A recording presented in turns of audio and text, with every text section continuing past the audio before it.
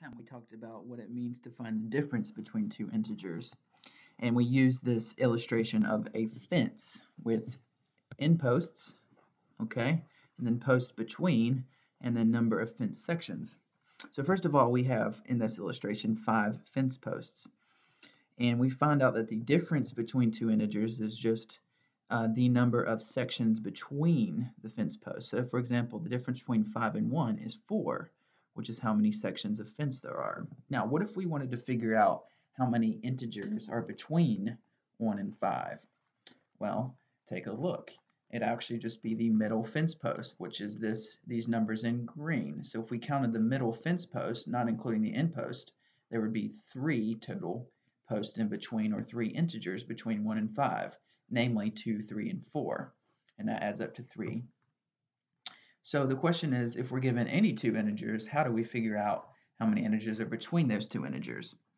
Well, notice that if we figure out the number of fence sections, all we have to do is subtract 1 from that to figure out how many middle fence posts there are. So there's 4 total sections. Subtracting 1 from that would give us how many fence posts are between.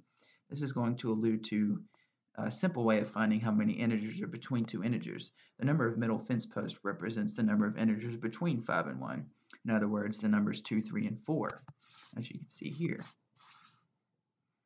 Okay, so to find the number of integers between two numbers, just subtract the larger number, we'll call it b, minus the smaller number a, then subtract 1 from that. The formula for that would be b minus a minus 1. So again, b minus a gives you the difference between the integers. Once you find that, which is the number of fence sections, you then need to subtract 1 from that to figure out how many integers are between those two integers. Again, this illustration is a great way to remember the rule for how to figure out how many integers are between two integers. Let's go ahead and look at some examples.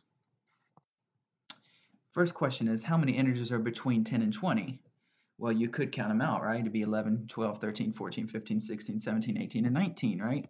Not including 10 and 20, just the ones between. But since we know this rule already, we can use the rule and figure out the answer very quickly. So what would our B in this case would be 20, our A would be 10, so the difference between 20 and 10 is 10, and then we said once you get that, you just subtract 1 from that, so we get 9. So there are 9 integers between 10 and 20.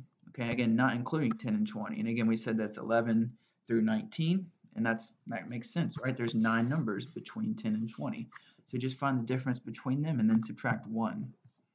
How many integers are between -5 and 13? So in this case, we have a negative number and we have a positive number, but it doesn't matter. You still take the larger number, subtract the smaller. So we're going to do 13 minus -5, which ends up being 13 plus 5, which makes sense. The difference between those two is going to give you 18. Okay, why is that? Because, well, obviously it's going to take 5 hops to get from -5 to 0, and then another 13 to get to 13, so that's 18 total. But then since we're finding the number of integers between them, once we find the difference, then we just subtract 1 from that, and the answer is 17.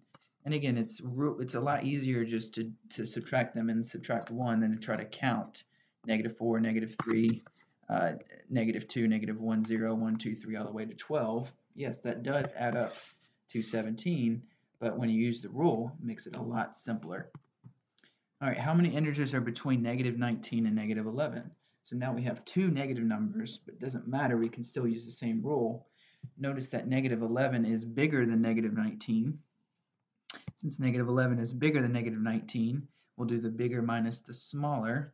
-11 minus -19. Again, the 2 negatives in between make a positive. Doesn't matter if you start out with a negative, the rule's the same. So it becomes -11 plus 19, which is 8. Same as 19 minus 11, and then 8 minus 1, you're subtracting 1 because you're finding the number of integers between, not including the 2. So we have 8 minus 1, which is 7. And this one's a little bit easier to verify. We could actually have counted these. What are the integers between -19 and -11? Be -18, -17, -16, -15, -14, -13, -12, which makes 7 total integers between. So that verifies that our rule works yet again. How many integers are between -10 and 0? Now, if you just were to try to do this in your head, you might say 10, right? But we need to do the bigger minus the smaller, so it's going to be 0 minus -10. And then from there, we're going to subtract 1, because again, we're finding the difference between, the number of integers between -10 and 0. Okay, so 0 minus 10, -10, is going to become 0 plus 10, and then we still have the -1 on the end. Now, 0 plus 10 is pretty obvious. Okay, that's 10. And then we're just going to subtract 1 from that. And so the final answer is 9. There are 9 integers between 0 and -10, and you can conceptually think about that one pretty easily because it's just -1 through -9, which makes 9. I'm going to do a few more. How many integers are between 14 and 15? Well, this one's pretty obvious, right? I mean, there are no integers between 14 and 15. If you wanted to use the rule real quick, it'd be the bigger minus the smaller minus 1, which becomes 1 minus 1, which is ultimately 0. So this verifies the fact that there are no integers between 14 and 15. There are fractions, but not integers, which makes sense because there's a difference between them of 1. There's no integers to fit there.